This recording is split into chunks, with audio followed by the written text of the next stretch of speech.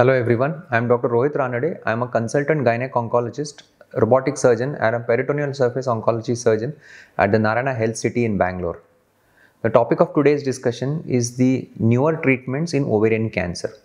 As you all know, ovarian cancer is one of the diseases in which we are seeing an increase in the incidence, not only just in India but also across the world. It is one of the cancers which is very difficult to treat, as majority of the cases present to us in advanced stages. Now there have been some advances in the treatment primarily because of multiple years of research and development of technology, and which can help us in making the life of our patients a little better.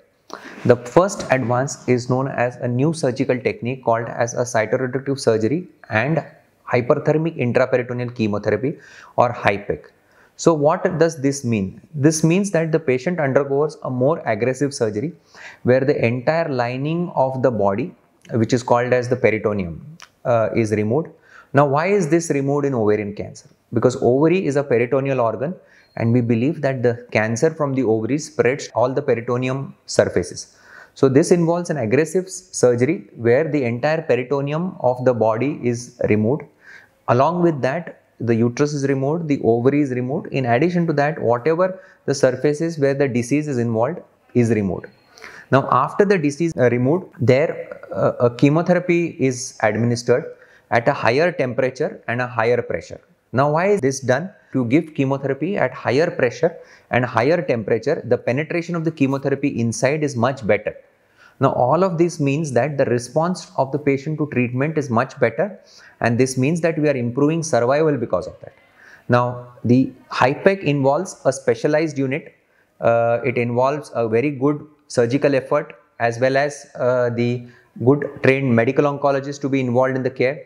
It also involves a good anesthesia team as well as the intensive care unit team and other supporting systems like a good nutritionist, a good physiotherapist is something which is very, very important. So overall, it's a good team effort which is needed so that the patient can be benefited. Now there is another form of treatment known as HIPEC, or pressurized aerosolized intraperitoneal chemotherapy.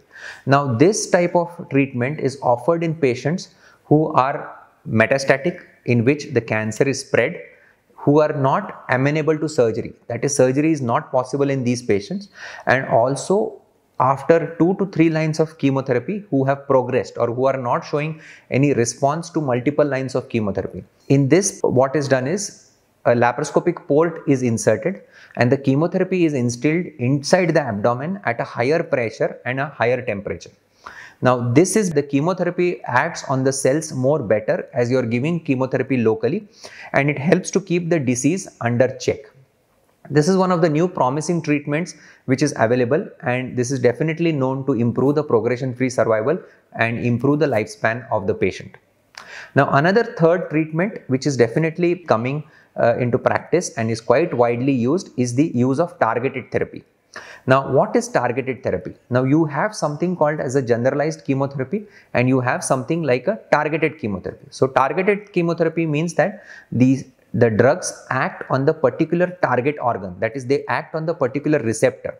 A common example of this is the form of drugs called as PARP inhibitors. Now, so these are special kinds of drugs which are available in the market, and they act best on patients who have BRCA mutations. So now you know that about 20% of patients with ovarian cancer have a mutation called as the BRCA1 or the BRCA2 mutation. In patients who have these mutations, drugs like PARP inhibitors like olaparib or rucaparib or niraparib definitely have a survival advantage. In fact, in trials, if you see, no targeted therapy has offered such a survival advantage as what the PARP inhibitors have offered in these patients. These all drugs are available in the tablet form, so they can be used as a maintenance therapy. Patients can take them at home. They need not come to the hospital to take. They relatively have very few side effects, so they are very well tolerated in patients, and they definitely improve the survival of these patients. Thank you.